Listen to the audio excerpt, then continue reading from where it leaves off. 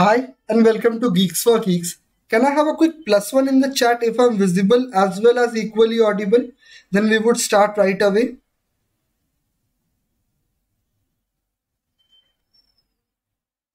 Let me turn on my preview screen. Hello, yeah. I think I should be audible enough. Geeks for Geeks. Okay, Bharat Sai. Okay, thank you. Thanks a lot. Okay, now we would start right away.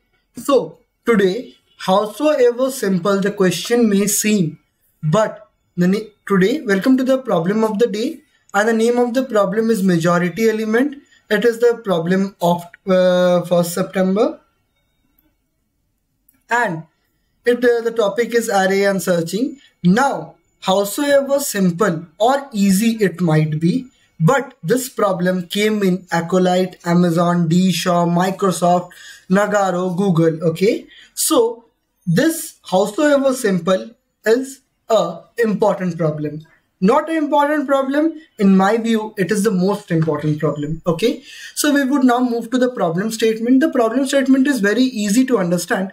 The problem statement is such that we are given an array of n elements and we need to find the majority element in the array. A majority element in an array A of size n is the element that appears more than n by 2 times in the array. Okay, now the main question is that the question is simple and is easy to solve. Okay, it is very much evident from the example question itself that now what the question is. I would give you an sample test case. Suppose the question has given 3, 1, 3 and then suppose 3. So we know that 3 occurs more than n by 2 times. 3 occurs 3 times, so n more than n by 2 times. So we would be reporting 3. 3 would be our answer. Okay, so this is quite evident from the sample itself that what we can do is we can simply store the frequency of all the element, and the element which is having a frequency more than n by 2 would be our answer, which is quite clear.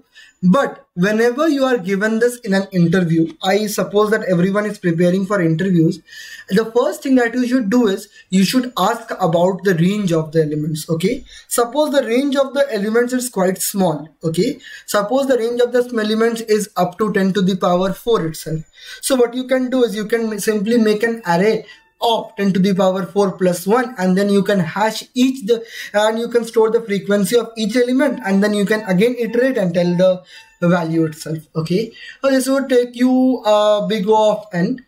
Now moving forward, now this would take you the big O of n, or which is maximum according to the range itself. Okay, now one more thing is that suppose the range given in the question itself is up to 10 to the power 6. So what you can do is you can simply use an STL known as map itself. You can store the value of map and you can do this. And one more thing is that if you want to do the same thing in the array itself and the range is too large, but the number of elements is within feasible in an array, suppose 10 to the power 5. So suppose the number of elements is 10 to the power 5, but the value of the array elements is up to 10 to the power 18. So how can you fit that in the array itself? You can do something known as coordinate compression. Okay, if you have not if you don't know coordinate compression, it is not a problem. It is a very simple idea. It is just that we would be compressing the values. We know what is like this. I would be telling you the idea of coordinate compression is that suppose we are given 5 elements. Okay, now 5 elements, the range is up to 15 itself. Okay, so what I can do is 1, 1, 7, 9, 11 and 12. We know that to store the frequency of these all elements, we know we need a array till 15. So what we can do is we can simply keep a nickname for all the elements of the array. Like 1 would be kept in 0, 7 would be kept in 1, 9 would be kept in 2, 11 would be kept in 3, 12 would be kept in 4 itself. That is all the idea of coordinate compression. Okay, so we won't be, because that is the out of the scope. And what is the next thing that is needed is it also takes login. Okay, for each storing it uses a map or an unordered map, so it would also need login. Okay, so and login would be again the time complexity, so it won't help also. And if you use map, it would be the same complexity. Now we are more interested where the value of the element is large enough, and we want a optimized way. Okay, optimized, not n log n. We want to do better than n log n. Okay, because the expected time complexity is big O of n. Big O of n is the expected time complexity. So we want to do that. Okay, we want to achieve this complexity. Now to achieve this complexity, what can be done? Okay, suppose the first thing that comes in our mind is, suppose we have an array of 4 elements. Okay, so now the thing is that I would be keeping up 2 elements, just the 2 elements. So what we can do is x and then y. Here x is our answer because x frequency is more than n by 2. Good to go. So now x frequency is more than n by 2, so x is our answer. Now the second step. The second step is such that now the value of the x is there. So what we can do is we can simply consider y as our answer. Okay, y as our answer. Now when we are coming across a different element, we would decrease the frequency of y. Just the normal. What I want to tell you is that suppose there is a valid bracket sequence. There is a very important trick that suppose a valid bracket sequence is like this. So what we can do is we can say when there is an open bracket we can increment, when there is a closed bracket we can decrement. Okay, why I am telling you different ideas and clearly explaining them, because this idea is visible enough, but this idea is quite simple. But what I want you to is I want you to take home a lot of ideas. Okay, because a lot of ideas means you are a more experienced person, you are a more knowledgeable person, and in CPU if you know a lot of ideas and if you know a lot of tricks, then you are a very experienced programmer, and your rating or your chances of cracking a company is much higher. Okay, so that's why I generally try to do is what I try to sum up more ideas in my explanation. Okay, so the main idea is that when we encounter an open bracket, we do a +1. When we encounter a closing bracket, we say -1. So 1 is 2 itself. So 2 minus 2, 2 minus 1, and then -1. The value would be 0 itself. So what the valid bracket sequence, if you do this thing without the use of stack itself, so what is the thing is that at any point the value won't be less than 0, and at the end the value should be 0. Good to go? Good to go? This is how you can solve bracket sequence without the help of stack itself. Good to go. Now the same trick would be kind of implemented here also. Okay, now how it would be implemented I would be showing you. Okay, now suppose y's value is here, we start from the back itself. So first we consider that our majority element, the element which is having the frequency more than n by 2, is y itself. Okay, so at first we would count the value of y is 1 itself. Now we would move here. Now here x is not equal to y, so we would simply decrement the counter. Then we would again, now y's value is 0, so we know that x might be our answer. Okay, x might be our answer and y also might be our answer. Now we would again increment and see that we got one more x. The idea is such that the majority element, use the fact that majority element occurs more than n by 2. What I want to tell you, what I want to convey is that suppose the majority elements population is n by 2 plus 1. This is the minimum value of the majority element, minimum frequency of minimum frequency of the majority element, and total number of elements is equals to n. Good to go. So now what are the values that are remaining? So the value for the other element, the frequency that is left for the other element, the collective frequency would be n by 2 minus 2. Good to go. Now this is the frequency. Now what I want to convey is that if we do a plus minus plus minus plus minus plus minus, then this frequency would prevail. This frequency would prevail. This frequency would prevail on basis of this frequency. Because whatever be the frequency, at the end, this can't be minus.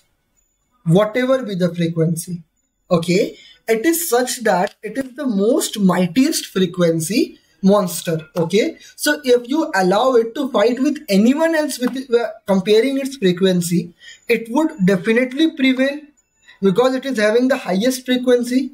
The frequency of this element won't go ever negative, won't ever go negative. Good to go. So now we would do the same thing, and this is known as the voting algorithm.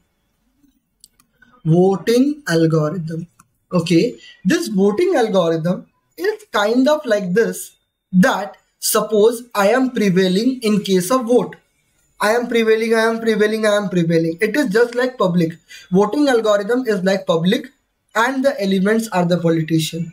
The politician which is winning, the people would be behind that. And now at any point, if the politician's value is little bit less than the other politician, then people would, they would move to the other population. The population would move to the other politician which is having a higher popularity. This is what we Indians do now with politicians. Okay, so I won't be that. I am not telling anyone. It is just for the explanation, just for the sake of explanation, nothing else. Don't mix it with politics. Okay, I myself don't know anything about politics. Okay, moving forward, the thing is that it is the most mightiest, and we would do the same thing. At first, we would say that the first element is answer. Okay, same thing. The first politician, we would see a politician, then we would say that this is my superhero. Same thing. So first element is our superhero. Next, what we would do is we would count the value of the superhero. We are counting the value of the superhero. Then what we are doing is we are starting to grow itself. We are starting to do the iteration. And now if the value of this count becomes lower, then what we would do is we would simply pick a new element, and then we would consider that element as our answer. Okay, new element as answer. That is it. Now I would move to the implementation. As the view count is very less, just 1, so I don't think people are live. So I would be to wrap up the session fast, and you can ask the doubts in the comment section. So what I would do is I would move on to the next. Okay, now the count of the element, the first element is regarded as the candidate. Okay, so if the element is equal to the candidate, we are incrementing the count, and if it is not eligible, then we are decrementing the count.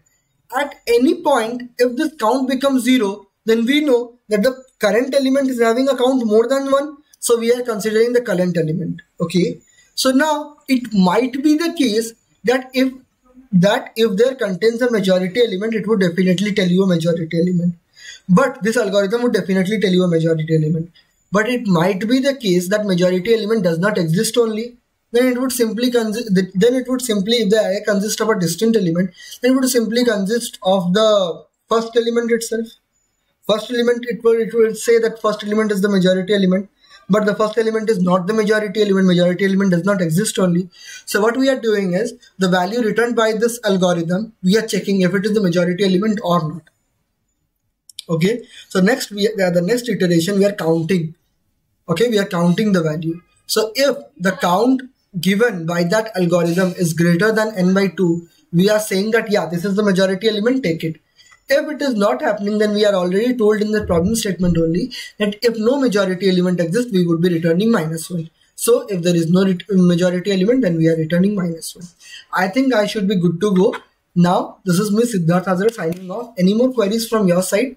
No, I don't think any more queries from your side. So that's all for today. Thank you and have a nice day. Okay.